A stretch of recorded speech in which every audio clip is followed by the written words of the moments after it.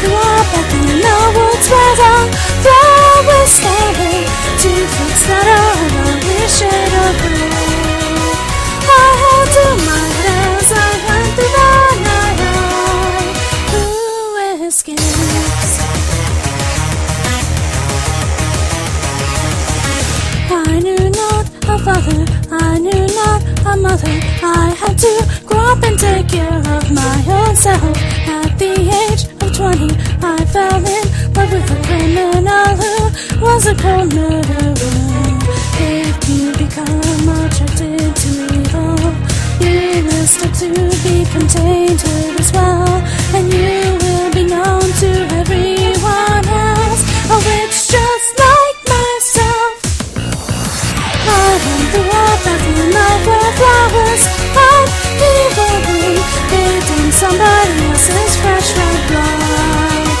The criminal glides quickly into the love of corruption. My children that I love, they are nowhere to be found. The woman that is covered in blood had cried so hard. As I looked down, I was so very suddenly wrapped up very tightly in silver iron chains. Those who have committed sins will one day be condemned in a dark prison made of stone with no hope for life. Standing in front of my execution chair was the scientist who resembled who I loved. I want nothing more than to leave this place. This may only need to be a lab experiment. Now from our interest we had both gained what we had wanted. I went through a path where the stones under my feet are cold. Free at last I threw off my prisoner clothes, and I went quickly towards my destination, that man's life.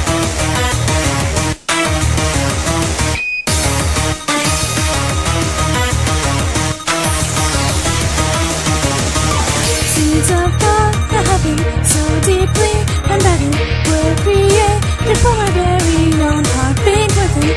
To solve it, weekly dreams drop within these test subjects with a notion of a father.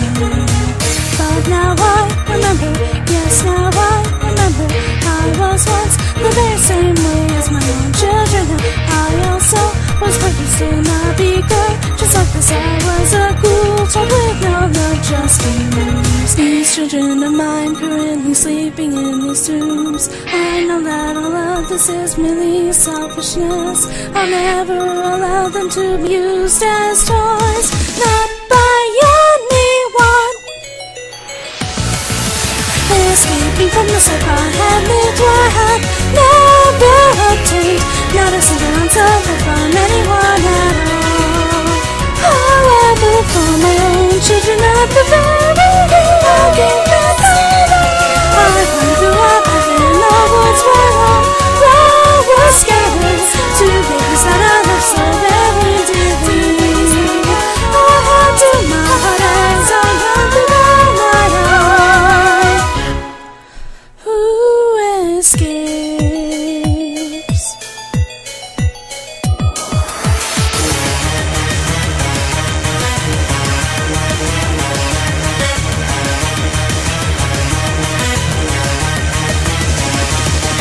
Moving within a neighboring country, I kept them safe from other people as best as I could.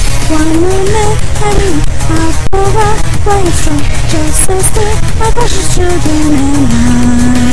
We went to our favorite place, the open forest, although it was just supposed to be a pleasant night. Out the way for just a moment at the longest thing. My own children that I hope are nowhere to be found.